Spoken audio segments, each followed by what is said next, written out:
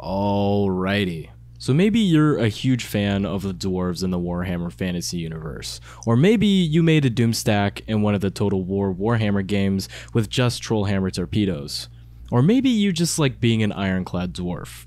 Well, we got the perfect class for you. The Ironbreaker is one of the most reliable classes in the game. He's the best tank in the game, if we're just talking about a straightforward tank. And in this video, we're going to be going over the best builds for him and kind of the overall strategic approach to playing the Ironbreaker.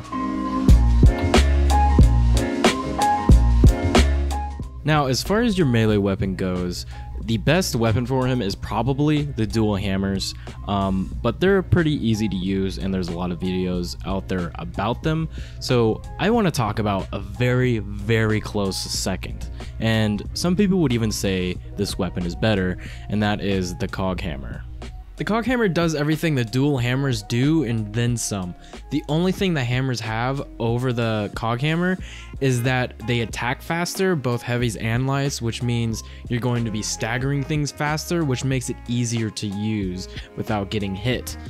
And admittedly, with the cog hammer, the heavy is pretty slow and you could get punished for that if you're not dodging diligently. So if we look at the stats real quick, the light attacks have a pretty good amount of cleave, a ton of stagger, a fair amount of damage, and it also has the tank attribute, which means you're pretty much going to cleave through any Skaven slave that's in front of you. And if we look at the heavies are essentially just like using the Executioner sword. They do a massive amount of damage, and although this number isn't very high, it is going to stagger pretty much anything you hit with it. As always, we take block cost reduction, and we take swift slaying and attack speed to help out with those heavies and also to give us a little bit better horde clear ability. So yeah, that's the cog hammer. Very straightforward, very easy weapon to use, but is backed up by some really good stats. As for alternatives, I would recommend the two-handed hammer. It does essentially the same thing that the cog hammer does, but the combos are reversed. So for light attacks, you would be attacking elites, and then heavies for trash. And also, if you like running shield weapons, you could do that as well. I'm not a big fan of them. They're just too slow for me, and they like slow your character down when you're attacking with them. I really find them a pain in the ass to use, but if that's your thing, totally go for it. So now we need to talk about our ranged weapon. And I would say for most of the time when you're just going into a quick play lobby, I would take the crossbow. And the reason for that is a lot of times you'll get stuck in situations where maybe there's only one other person in the game that has a weapon to snipe specials. It's just the way the game's been going lately, with a lot of warrior priests running around, with Grail Knights running around, and also Siena's mostly taking the core station staff. So there's a high chance that you will probably be one of the two people in your party that has a weapon that can actually snipe specials. Now, if your party already has two people that can snipe specials, then you want to take the Trollhammer Torpedo, which is part of what makes this class so damn fun.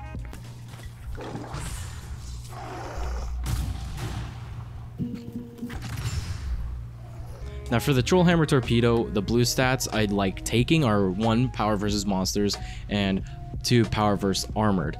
And that's because those are mostly who you're going to be using this weapon on.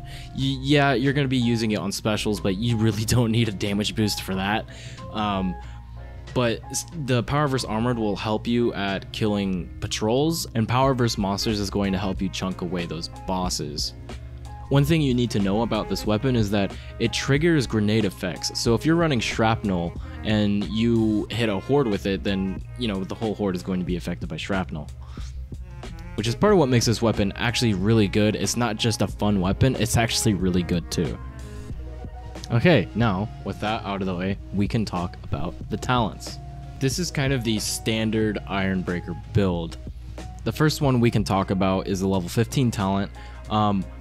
If you really don't trust your team and you really want to have more damage for yourself, you can take Smiter. But honestly, I like running Bulwark because with the cog hammer, we're going to be staggering a lot of enemies.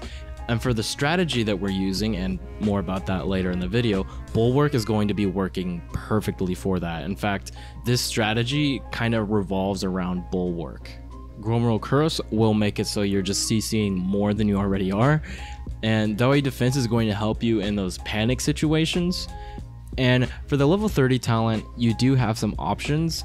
If you were running Onslaught, I think this one is actually a pretty good one to take because there's a lot of bosses in that mode, and if you can continually keep aggro of one of them, then it's going to make it a lot easier on your team. And Booming Taunt is good too if you want to take it. If you really kind of want to lean into that tank role, it's really good. But honestly, Jangbarazi Oath gives the ult extra functionality in that anytime your team just needs a boost of damage, you can throw this out. Other than that, you want to make sure you're taking health on your necklace, and you want to make sure you're taking shrapnel on your trinket. I'll post a pinned comment with the full builds in the comment section so you can get a finer look at these more nitpicky stats. I don't like to go over these in the videos as much because honestly a lot of this stuff is just very nitpicky to me. The stuff that really matters is kind of your weapon choice and how you're actually playing the game. The numbers will help, of course, but being a good player is always going to be better. So without further ado, let's get into some gameplay and talk strategy. So earlier we talked about Bulwark and why we're taking it on this build, and the reason we're taking it is because with the Ironbreaker, you want to be right up in the Horde's face with a linesman. Somebody who can do a ton of damage cleaving through hordes and killing elites like it's nothing. So the perfect example is the mercenary. Like you can see in this clip, we got a few chaos warriors and elites, and we were able to just absolutely chop through it because with the ult and Bulwark giving mercenary just a little bit of extra damage, and also the crazy damage from the heavies from both the executioner sword, which the mercenary is using, and the cog hammer, this situation was just not a problem at all. I ended up tanking a overhead, but since we're playing Ironbreaker, it wasn't even a big deal. And here's another example of us just cutting through trash. This was earlier in the match when we had two bots, and you can see how fast these hordes go down. Combining Bulwark and the horde clear ability of both the cog hammer and the executioner sword just makes these hordes absolutely trivial. And granted, most parties don't need help clearing hordes, but it's important that you're there in the face of the horde and staggering everything so your linesman can do more damage. And here we have an example of another different team comp where we've got a bounty hunter and a huntsman and a handmaiden. Now ideally we would want to be sticking with the handmaiden and overlapping DPS with her, but she was kind of playing her own game, wasn't really on the same page as me. So instead, what you can do in situations like that is stick to the rule of two, and all that means is you just want to stick with somebody. You want to make sure nobody's alone. If I'm sticking with the bounty hunter, then he can shoot over me. He's got the shotgun pistols. And if we're the huntsman, we're just protecting him. And if we're the handmaiden, with the handmaiden, then we're going to be doing a lot of horde damage. And to get more into the specifics of the gameplay, it's probably good that I show you what not to do, how not to play Ironbreaker. So I just ulted, I pulled this whole horde, there's some elites in there, and I just keep swinging. I'm not playing defensively at all. In fact, I'm fishing to try to kill that elite. I'm in a terrible position, and I'm not playing nearly defensive enough. Now, there's a counterpoint to this, in that you don't want to ult and just hold block. If you were doing that, you are not being useful. So ideally what you want to do is, first you want to be in a good position when you ult, or you could ult while you're in a bad position and then pull the horde over to a good position. And then once you're there, you just want to make sure you're pushing a lot and dodging a lot, and you're hitting as much enemies as you can with your attacks, because again, the goal is to stagger everything in front of you, and sitting there and blocking is not doing that. You're not helping by doing that. And here we'll see a good example of what you can do to bosses. Now we have a bounty. This is the game with the bounty hunter and a huntsman. You would figure they would be demolishing this boss.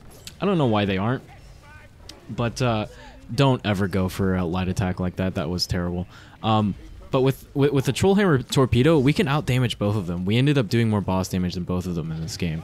And it's really simple. All you do is you just want to make sure you're in a good spot, make sure you have space to reload, and you're just blasting away at the boss. And it should be said that alternatively, if you're not rolling Troll Hammer Torpedo, or maybe you just want to lean into that tank roll a bit more, you could go for trying to keep aggro of the boss, and in that case, you're just simply trying to dodge and, you know, block and not take damage, but also get damage in where you can. A really good snapshot of how good the Ironbreaker actually is at dealing with patrols. Now, you want to get right in there, right into the middle of the patrol and ults. And if you're running Troll Hammer or Torpedo, you're going to want to shoot it first so they're all affected by shrapnel. And so between shrapnel and the extra damage from your ult, the 20% buff, the patrol is just not going to be a problem. And you'll notice that I didn't just sit there and block. I'm actually attacking pretty aggressively. And part of that was because the Battle Wizard was ulting and they were all staggered anyway. But in a patrol situation like that, it's actually best to be really aggressive. You have aggro, but as long as you're dodging and, you know, being aware of what's trying to hit you, then you should be okay.